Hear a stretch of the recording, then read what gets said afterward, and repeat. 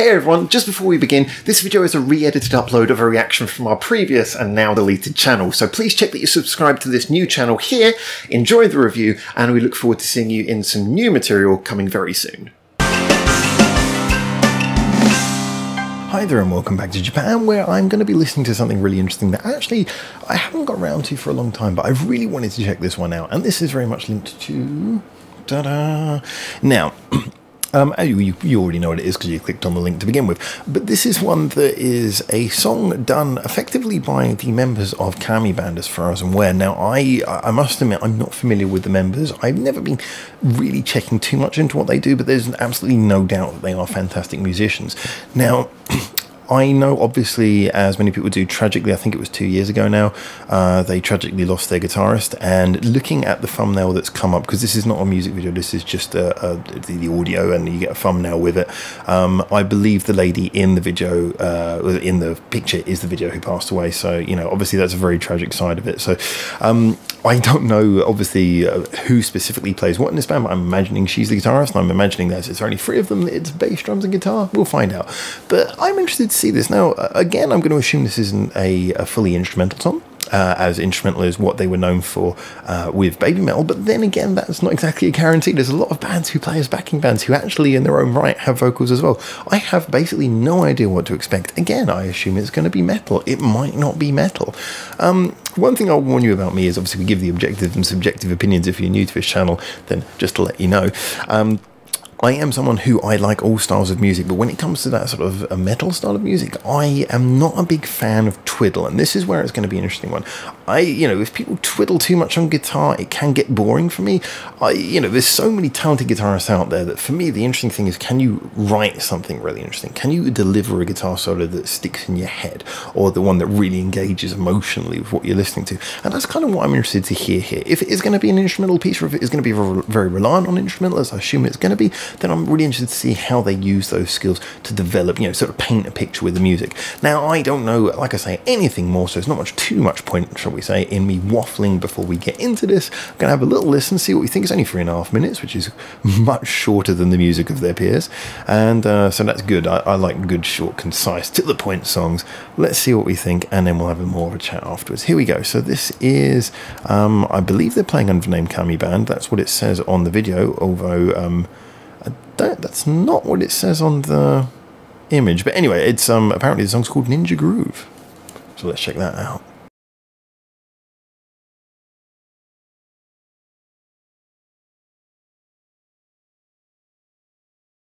All right. We got a lot to unpack on this one.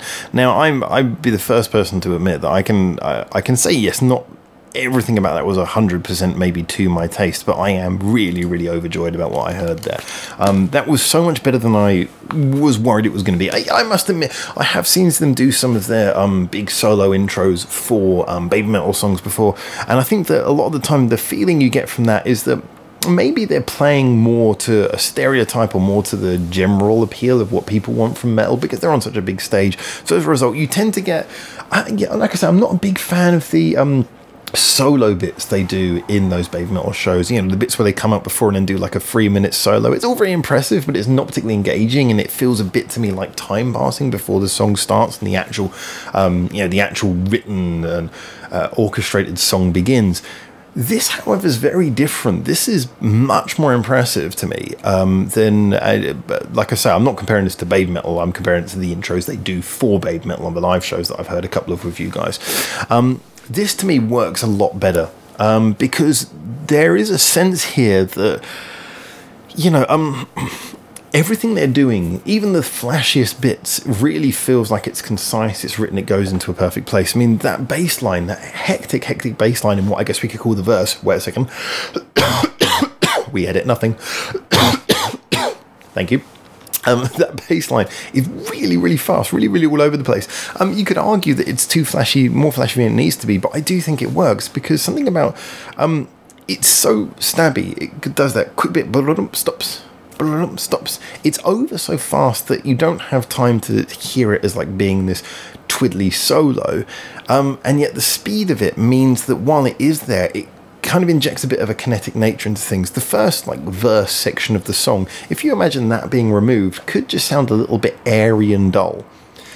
But because, like I said in the actual song, because the bass is doing that, it means that the guitar and the drums can settle back and they can set into a different mood, and it gives them more room to do something a little bit more airy but engaging and atmospheric.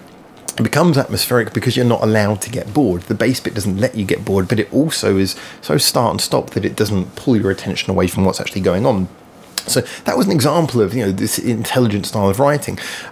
You had the bits where it gets loud, the bits where it shuffles down and gets a bit quieter. Just everything it went through, it seemed to really have a direction.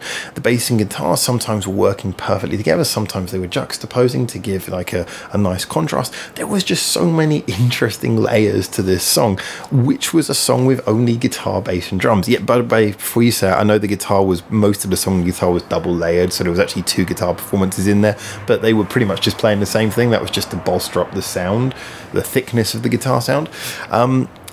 Like I said, I think that this was something that they could easily play as a 3-piece basically, and it was really engaging. The drum beat was brilliant. I loved how it was kind of off kilter, but it kept on driving along.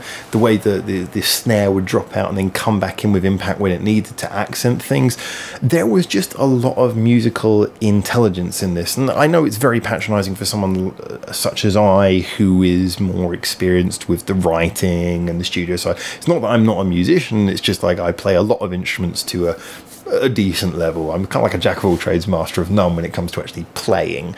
So it's a bit, maybe it's a bit rich for me to get too much into talking about musicianship. But like I say, all of these arts, whether it be writing, production, or musicianship, they only really have any value in the final product. Does it result in something interesting? Because, something good to listen to, something enjoyable. Because, I mean, music to me is not about setting records. It's not about, fastest notes played. It's like, I just want to say, is this the most enjoyable song for me? And for me, this is a really enjoyable instrumental. It's got great bits. It's I like that little breakdown just before the end where it went really airy and they went for those sort of like little percussive sounds, like something comes in here, comes in there. You get like a little bit of a sort of a weird quiet bit, and then it builds up and punches back in. There was just, like I say, there was a lot of intelligent choices in here that took a 3-piece and elevated it to something really engaging where your ears were never bored.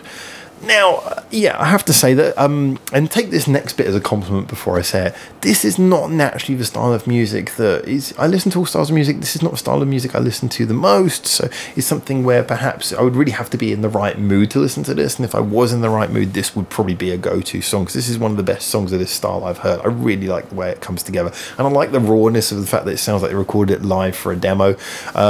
So much of this was down to the touch of the musicianship, especially on the drum kit, that I would almost not want to hear this overproduced. Just a little bit of cleaning up on some studio mics at best.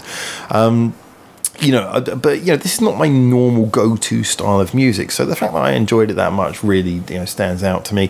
However, as always, really interested in what you guys say in the comments. So if this is something you listen to, do you regard this as impressive? Is there songs you like more? We are going to check out more by these guys as a contrast to their work with BABYMETAL, a bit more of that Cami Band stuff. Is this all of Cami Band? I never really, like I say, I know of them and I kind of pay attention roughly to what they do stylistically, but I've never really sort of counted the members or anything. So tell me, is this all of the members? Tell me a little bit more if you want to. I just, like I say, I thought this was much better than I was kind of worried it was going to be, and I enjoyed it greatly. So thank you so much for suggesting it, guys, and looking forward to seeing you and the comments soon. I certainly read them all, even if I don't get a chance to reply to them all, but you know that I'm always looking forward to that. And if you want to give more suggestions, remember, do that using the Reddit link suggested thing in the thread link description below. Click on it, then there's the Reddit and the link, and you go to the link, and then there's the Reddit and there's the suggestion thread, and you can do it there. That's where I'll see your suggestions. But for now, from Japan, thank you so much for tuning in. You have a lovely day. Until we see you soon. Ciao, ciao. Thanks for watching. Feel free to check out more of our hundreds of videos we got online on this channel right now, or get involved in the discussion with us at the many social media links we've got in the description below, where you can suggest new videos and artists for us to check out on the channel. Or you can just do the usual YouTube stuff and comment, like, subscribe. You know how this works by now.